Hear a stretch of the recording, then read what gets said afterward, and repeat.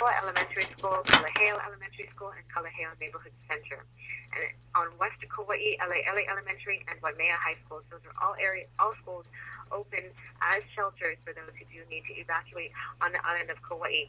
Now, the earliest arrivals for the tsunami, the first wave, is expected to hit Kauai at 3:07 Hawaii Standard Time. So the first wave would hit the island of Kauai first.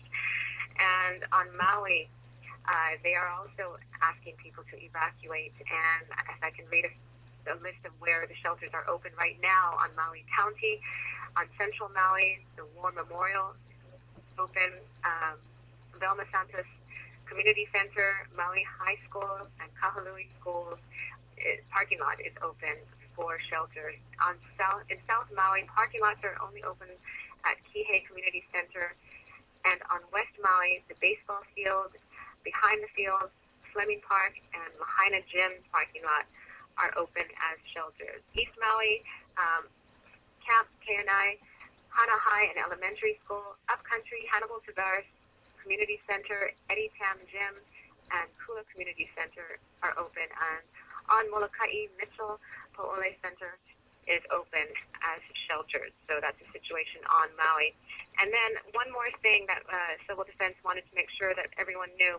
For those that English is a second language, there are foreign language radio stations that are broadcasting information and warnings as they come out. And for just a quick list of where those are, for information in Japanese, you can turn to Keizu. Samoan language broadcast on KNDI, Marshallese also on KNDI,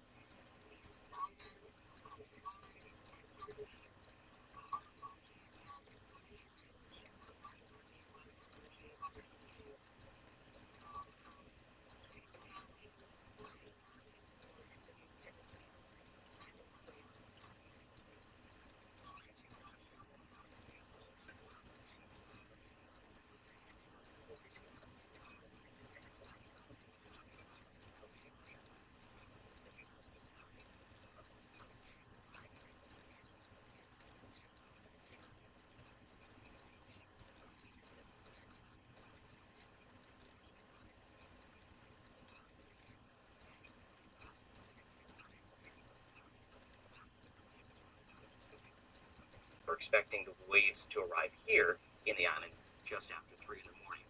Right now, the latest numbers from the Pacific Now Warning Center are witnessing up to other waves arriving over the shores of the area. Forecasting numbers for the Pacific Now Warning Center like others in waves up to 6 feet possible here in the morning.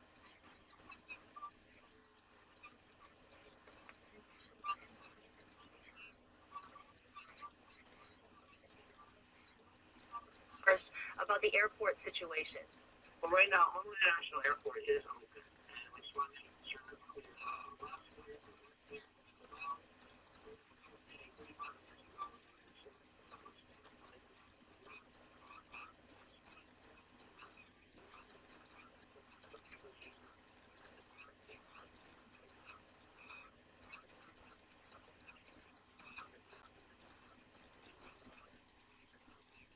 just got canceled before they left. All those are foreign flights, and so far, standard flights are scheduled to leave up to May later today have been canceled. And there are 2 flights on the May running the second to May and the late May atmosphere.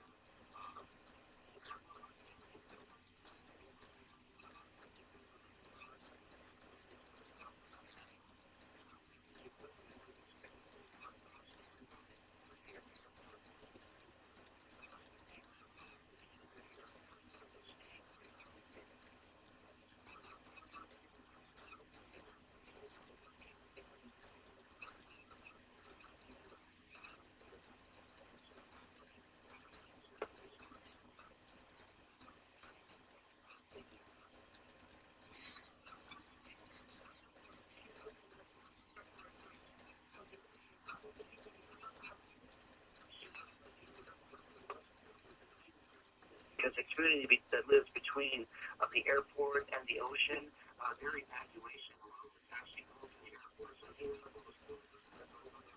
for them, the last check, it is all the airports when they run. So basically, they're basically closed, but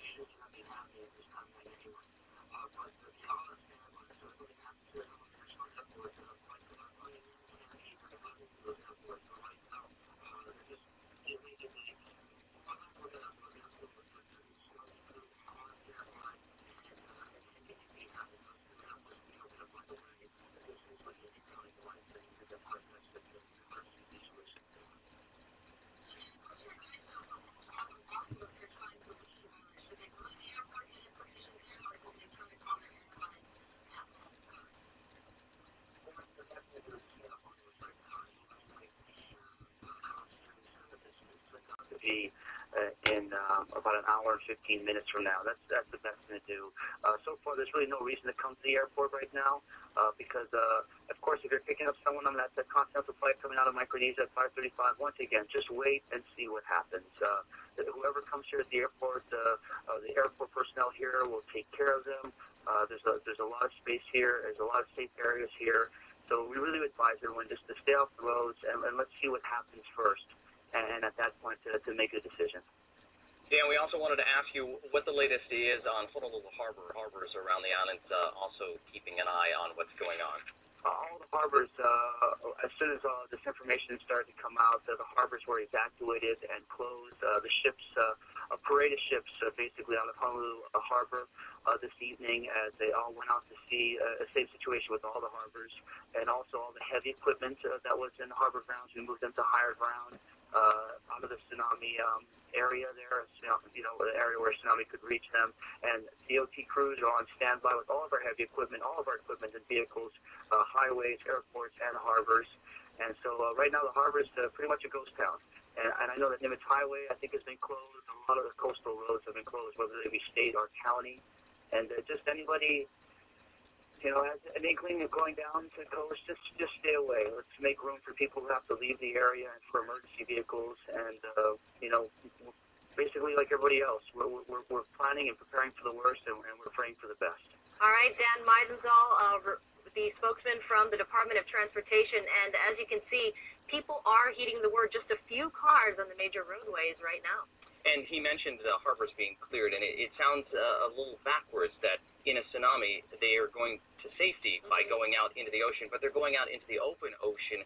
A tsunami is dangerous when it gets to the shallow waters. Out in the open ocean, those boats may not even know when that tsunami passes underneath them because the water will be so deep. That's right, and a lot of mariners know that. We saw with the last tsunami warning, it was pretty crowded out in the water. Do you know, Paul, how far people need to go if they're boating away from the shoreline to get into a safe area way out in the water? Well, they recommend several hundred feet. I believe it's about 500 feet. It's deep water is basically what they're expecting out of the shallow waters, because once it's that tsunami, which is hundreds of feet deep, starts to feel that bottom is when it starts to break and starts to become more like a wave that we've been talking about that will be riding in on our shores. So again, deep water just away from the shallow waters around the island. That's right, and Dan Meisenzall saying just stay off the roads. Right now it is 1:48. The first wave's expected to hit at 3:07 this morning. Kauai being the first to get hit by those potential waves up to 2 meters or 6 feet beyond normal sea levels. Some of those areas that they're talking about, Haleiwa, Hilo, Kahului, these are the areas that we continue to hear about time and time again because of those tsunami warnings.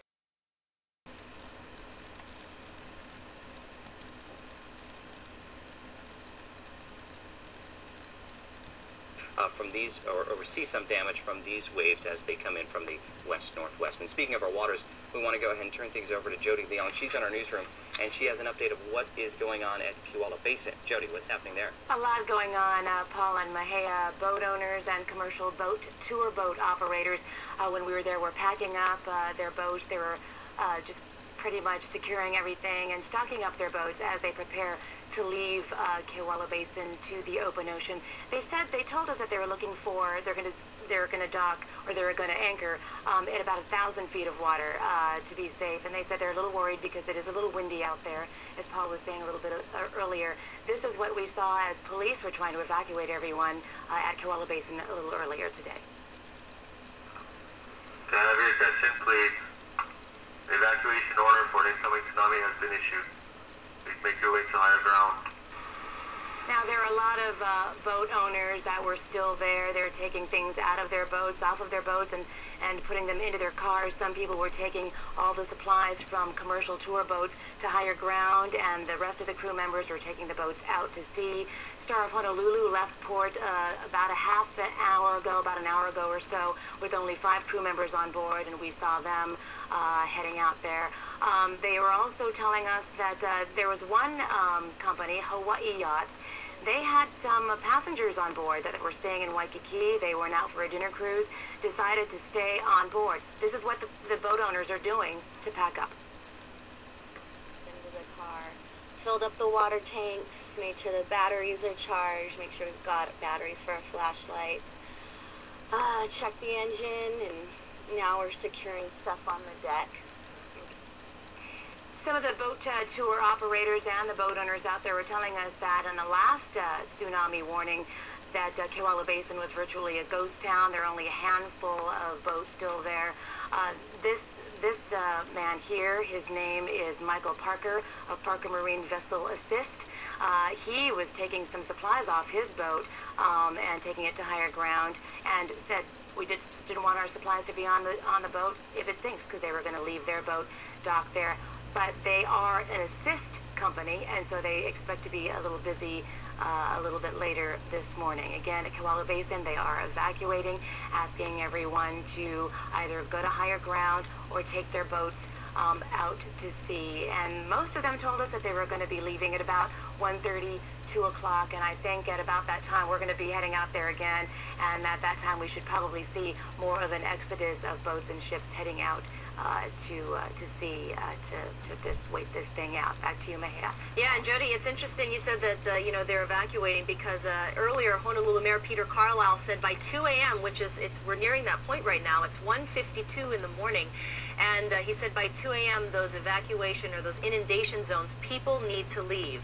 They cannot get in, but they need to leave. So that goes the same for the boats and the mariners out there, right, Jody? That's absolutely correct. I did want to bring up one thing that we saw out there. You know, there were fire trucks and there were emergency vehicles all over the place, just, driving all over around Kewalo Basin, the Ala Moana area, all along the coastline. And still the homeless campers in Kaka'ako near the UH Medical School were not budging, even when the sirens were blaring. And so we're going to go back out there to see what's happening with them. So far they weren't being, as far as we know, at about 1:15 they were not being forced out, but nobody was budging, nobody was packing up. We're going to go check up on that, and we'll get that story back to you a little later. All right, Joe DeLeong reporting live from the newsroom, keeping an eye on Kewalo Basin. And Paul, earlier we heard that the homeless campers, there are actually city buses available for them. Yeah, Keoki was telling us earlier that not only the campers over on the Waianae coast, over near the Ke'au Beach Park area that had been recently cleared out, hundreds of those campers just moved past that beach park into the bush right past there. And so buses were brought in to bring those folks because they're right on the water. And also in the Ewa Beach area. So a number of homeless campers are able to seek some safety as well during this emergency. Yeah, it is troubling, as we heard from Jody, to hear that the homeless campers in the Kaka'ako area are not moving. As you know, as you drive to the medical school or you go to the Children's Discovery Center, you see the rows of tents, that there's a lot of people who live on the side there. And so hopefully when police were giving the warnings, some of them start to wake up and let each other know that it is time to evacuate.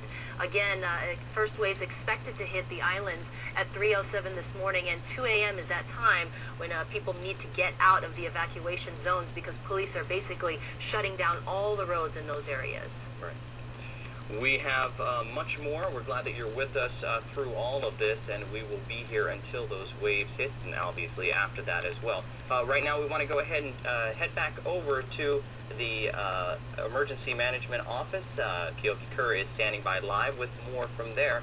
Keoki, what's happening?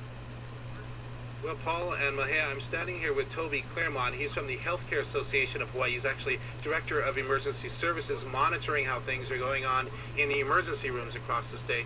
Toby, tell us what is the latest? We're going into this emergency with, a pretty tight bed situation overall because of flu season and other things. So right now what we're doing is we're making sure we know where everything is, making sure there's good lines of communication, and we're preparing for the possibility that we could have a wave and that could generate some casualties, disrupt utilities, and do other things. You were telling me earlier, even before this alert happened this afternoon, because of the flu season, things were pretty busy. How busy were they this afternoon? Well, they're pretty tight. This afternoon, about 5 o'clock, we had 3 of the emergency departments here in Honolulu were on ambulance divert, and that's usually a pretty good indicator that things are really busy. That means things are so crowded that they aren't going to be taking urgent cases if they can help it. Right? That's correct. They'll take the emergent, the really what we call priority 1 stuff, but the stuff that come by ambulances that can go to another hospital, we try and move them because they get the best care. And are you getting a lot of, the State Health Department was warning us, we've had this on the air a couple of times, saying please don't just show up at a hospital saying I have a hard time getting around, or I'm elderly and I need some help. Are you getting reports that people are just showing up at hospitals and seeking shelter when they're not really in medical emergency? Absolutely. We like to say that hospitals are not shelters, and that's really true. It's important that we be able to preserve our ability to care for injured or critically ill patients that, if the wave does come ashore. But being it's tight and we've got to find space for people, it really is a problem when people just show up expecting social admission, sometimes we call it. But we do realize that there aren't a lot of options for places for people to go, especially if they're older or have disabilities and other things. And I think that's work that we all need to do as a community. What about, we talked about the hospitals on Oahu, what about on the neighbor islands? Because you're the liaison for all of them, so tell us about the situation there. Well, the situation's fairly similar on the neighbor islands. They can't divert anybody anywhere. They're not community hospitals. A community hospital, they do really well. We've got area coordinators in all the emergency operating centers over there. We've got an assessment of all their beds and people. So I think it's very similar to Honolulu and looking pretty good, actually. Thank you so much. Toby Claremont. Okay, right. Good to talk to you again from the Healthcare Association of Hawaii. We're going to, Kevin, I'm going to ask you to just take a look. Actually, Toby's going right in there into the City and County Emergency Operating Center. Now, this is where all the department heads for the city, as well as liaisons for all kinds of different departments, like the American Red Cross, the Healthcare Association, we just heard from Toby Claremont there, and others all go in there, get briefings. They talk about issues together. They're all assigned different phones and computers so they can keep in touch with their respective departments and see problems as they come up and respond to them collectively. In the background, you see folks from the city, fire departments, police departments, and all the key city departments. They also monitor media coverage in there. They had me a note just a minute ago from the city saying that trash pickup is going to be suspended today on Friday, because we are into Friday now. A trash pickup is not going to happen. If you normally get your trash picked up today, that is not going to happen from your city and county refuse crews. Pickup will resume on Saturday and Sunday if need be. If there is a backlog and they can't pick everything up that they didn't pick up today, they will be out there again, not only Saturday but Sunday, to pick up your trash. And the closures will also affect convenience centers and transfer stations on the island. So if you were planning to take your bunch of trash down to the convenience center today, you will not be able to do that just because of the tsunami. They have suspended that service. So that is the latest from here from the Emergency Operating Center. If there are updates, and there will be certainly as the hours go on, we will get back to you. Let's see, it's a little after 2, so we're going to expect another siren ring here on Oahu in about 20 minutes. The siren should be going off on Kauai momentarily now, because Kauai, of course, the first island expected to feel the effects of this tsunami as it reaches all the way across the Pacific to us here in Hawaii. Back to you now, Mahea and Paul. All right, thanks a lot, Keoki Kern. We should let you know that the Kaiser Clinics have said that they are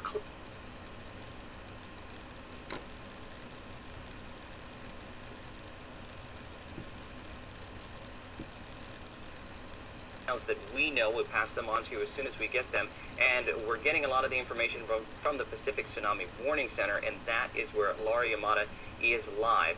Laura, we've been listening, waiting to hear what they have to say as far as what we can expect as far as wave heights. Has that changed from earlier? Earlier they were saying waves up to 6 feet could be hitting our islands after 3 a.m. Any change to that number? It's pretty much about the same prediction at this point. We finally got some of the readings from the buoy points that they've been monitoring. That would be Wake Island, also Midway Island. We're expecting to get those readings about 2 hours ago, but they finally came out a few minutes ago to give us that information, saying that Wake Island was about a half a meter above sea level, and Midway was about 1.5 meters above sea level. But the thing is, those are smaller islands, and once they hit the island chain here, that's what they expect, a little bit of a rise. So same thing, they're saying about 6, potentially 7 feet above sea level, as they've been predicting all evening. And you know, this is a fast-moving wave, as you guys have been talking about 550 miles an hour. So it's been moving quite quickly through the Pacific Ocean. It will likely slow down, of course, once it gets near the islands, but they expect it to hit Kauai first, as you've been mentioning, and also move through the islands quite quickly. But they are standing by their predictions from earlier this evening that we're going to see about what they've been predicting.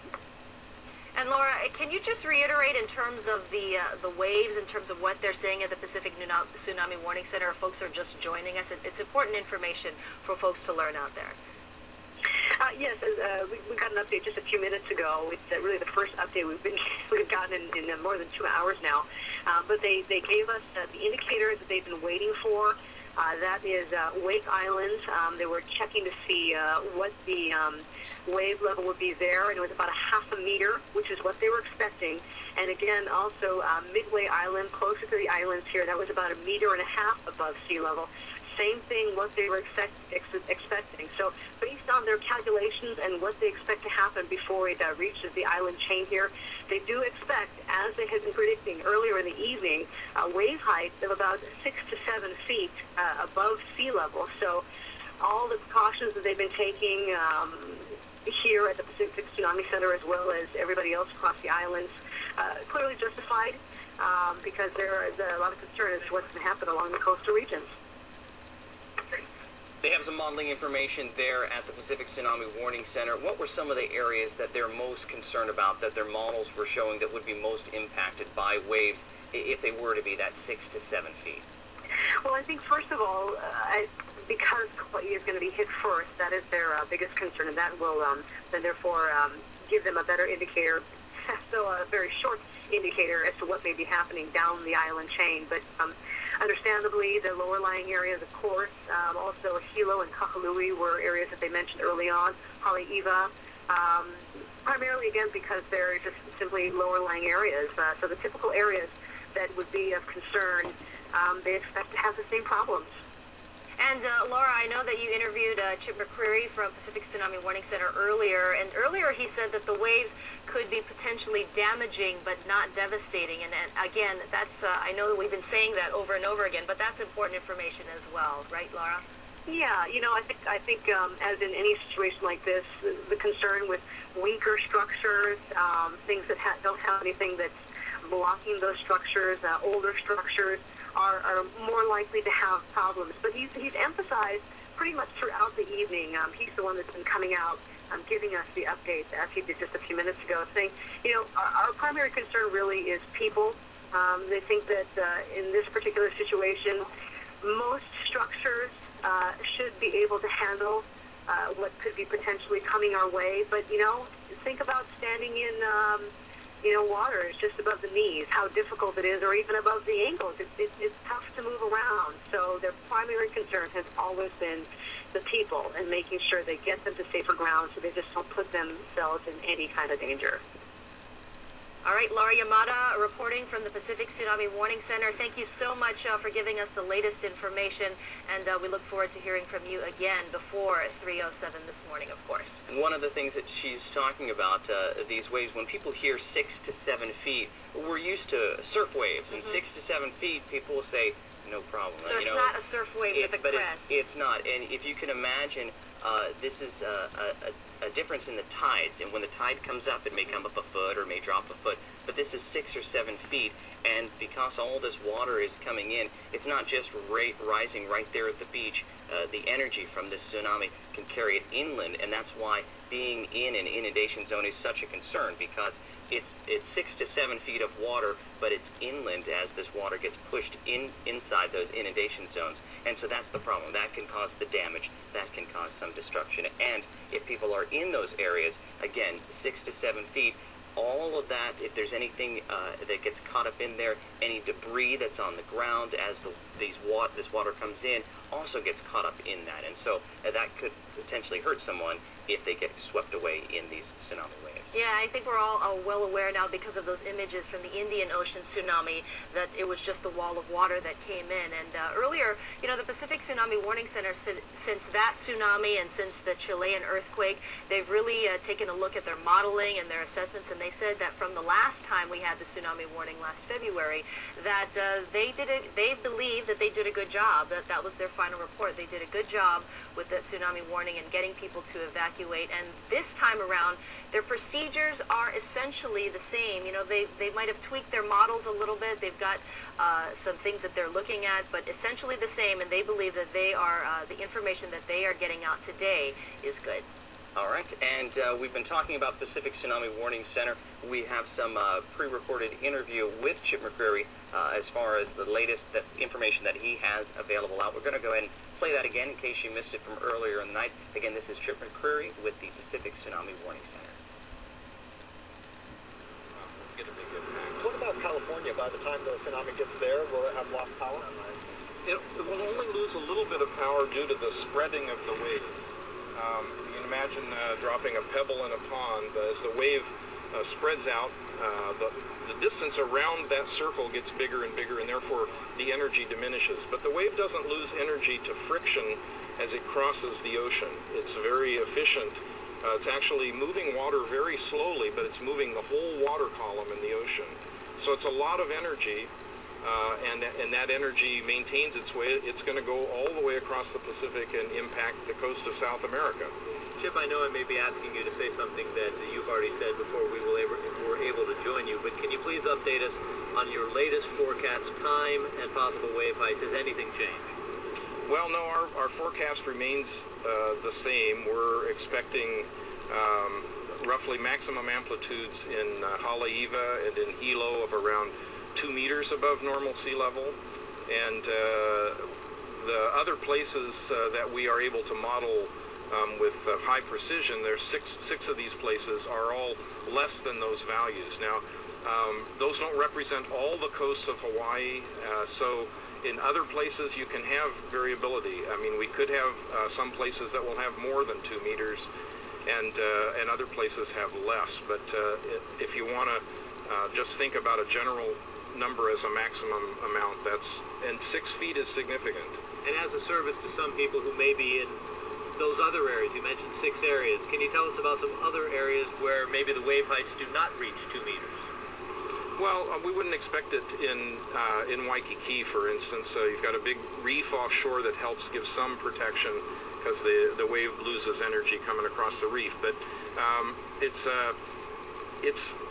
not something that's really easy to predict. There's no real rule of thumb about all of this. You really need the models to tell you which areas are going to get big waves and which are not. And we're still looking at just before 3 o'clock. Yes, should start arriving here around 3 in the morning, and keep in mind that the hazard could go on for many hours because it's going to be a whole series of waves. Recognizing there are a lot of variables involved, what should the people of Hilo and Haleiwa expect with 6-foot waves coming ashore? Well, I can't say exactly. Hopefully everyone is out of the evacuation zone, and they should expect not to get wet from the tsunami wave because they're out of the evacuation zone. But you can have all kinds of effects with the tsunamis when they come onshore. They can, if they inundate significantly, they're going to be coming in with high currents. They can pick up boulders.